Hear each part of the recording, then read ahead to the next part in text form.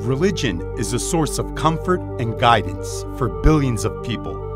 The freedom of belief is a universal human right, yet many people across the world are discriminated against and oppressed because of their faith.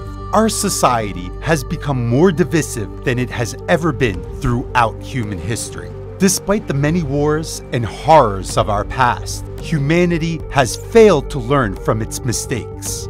Today, Muslims and Jews regularly face discrimination, hostility, and violence.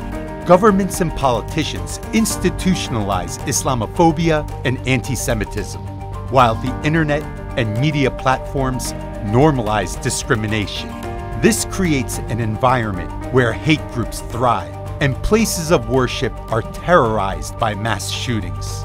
It's time to bring an end to the hate, the Islamophobia, and anti-Semitism that divides us. We must demand more from our international institutions to ensure freedom of religion.